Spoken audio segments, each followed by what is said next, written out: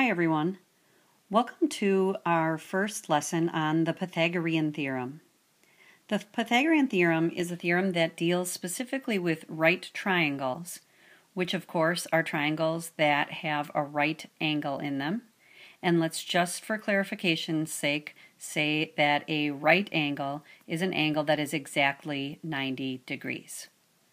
Do me a favor and please make sure that you begin today's notes in your MP notebook with the title, the Pythagorean Theorem, as well as the formula for the Pythagorean Theorem. Pause your video right now to write these down. Okay, the next thing that I would like you to do is I would like you to make the sketch of the right triangle that you now see into your notes right underneath your title and your formula. You're going to make that sketch exactly the way you see it, labeling the three sides A, B, and C exactly the way that they are labeled. The two sides that form the 90-degree angle are sides A and B, and those sides are known as legs. The two legs will always connect to form a 90-degree angle. The third side is the longest side, and that's going to be called the hypotenuse. Okay, and that sure is a mouthful to say. Please make sure that you're spelling that correctly in your notes. We will always recognize the hypotenuse because it will always be the one that's directly across from the right angle. Now, the Pythagorean theorem, that's our a squared plus b squared is equal to c squared, really states that the two legs squared, that's our a squared and our b squared, that when they are added together, their sum will be equal to the hypotenuse squared. And that will always be true for any right triangle. Okay, let's take a look at our first example. Please make a sketch of this right triangle with the dimensions and variables that you see. Okay, can you tell from looking at the diagram which type of side we're going to be calculating? If you said a hypotenuse, you are absolutely correct. Okay, the two sides where they give us dimensions are here and here. These are the two sides that form the right angle. So these are our two legs. Remember that our legs are always going to be labeled A and B in our formula, and it really does not matter which one is A and which one is B. All right, I'm going to always start by writing the formula for the Pythagorean theorem. It just makes it easier when we're substituting in the values that we know if we start off with that formula. Okay, now I just mentioned that it does not matter which of the two legs is A and which of the two legs is B.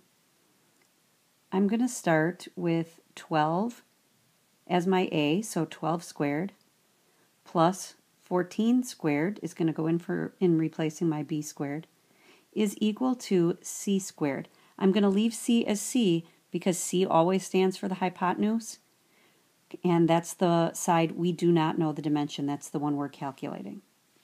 Okay, when I square my sides, I know that 12 squared is equal to 144, and 14 squared, if we punch that into our calculator, is 196, is equal to C squared.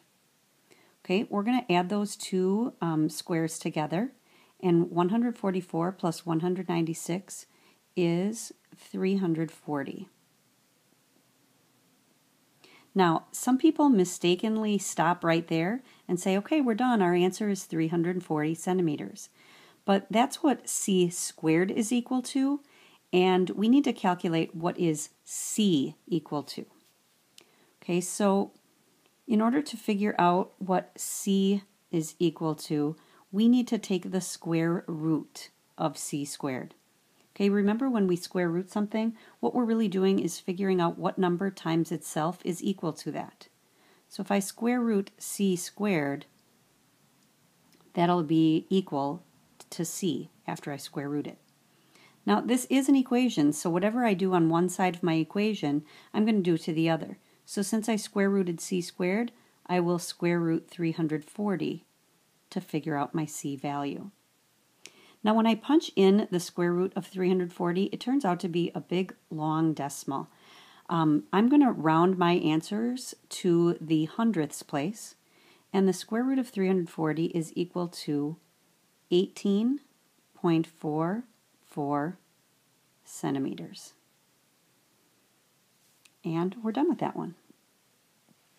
All right, let's take a look at a second example. Okay, in this example, please sketch your figure into your notes. And by looking at the diagram, can you tell what type of side we're going to be finding? Will we be finding a hypotenuse or a leg? Well, this time we are finding a leg. Remember, the legs are the two sides that come together to form the right angle. So this time we're finding a leg. I'm going to start off once again by writing my formula. A squared plus b squared is equal to c squared. And since we're finding a leg, I'm going to leave a squared as a squared. The other leg is 6. And the hypotenuse, remember, across from the right angle, is equal to 15.5. So we'll put c squared in as 15.5 squared. All right, once I square my terms, my b and my c term, I'm going to have a squared plus 36 is equal to, and I don't know about you guys, but I don't know 15.5 squared off the top of my head. So when I punch it into the calculator, I got 240.25. All right, this time we've got an extra step involved. We cannot calculate the square root of a until we have our a squared term isolated. That means I need to do an inverse operation to get rid of that plus 36. So my inverse operation is going to be to subtract 36 on both sides. And when I subtract 36, I'm going to add 36.00 to help my subtraction. My inverse operations are going to cancel each other out. And now a squared is isolated on the left.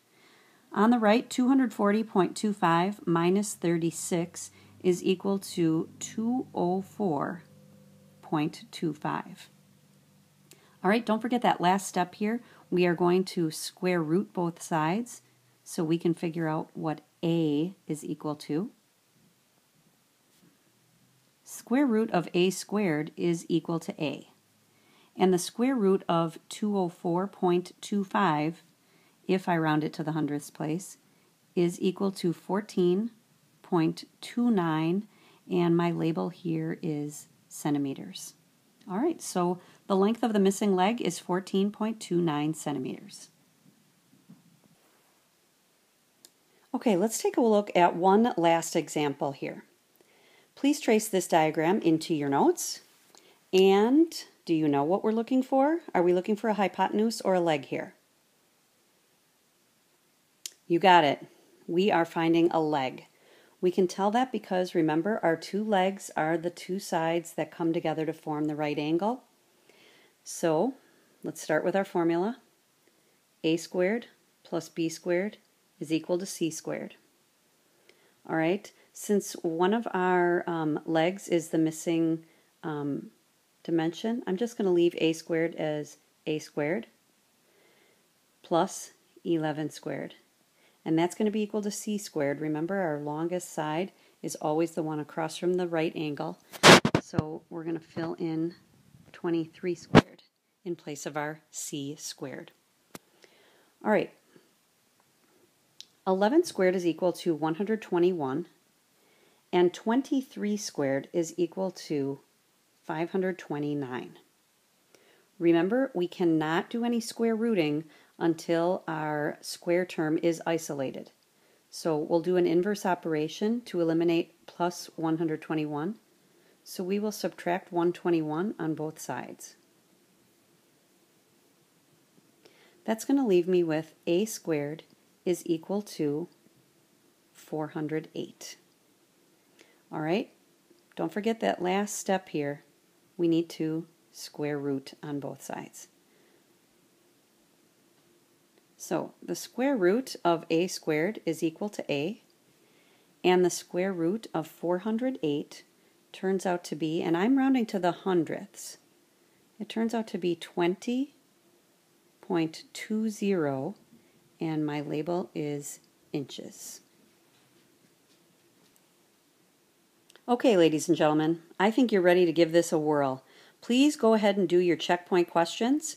Check in your checkpoints and your notes with your teacher, and have a wonderful day.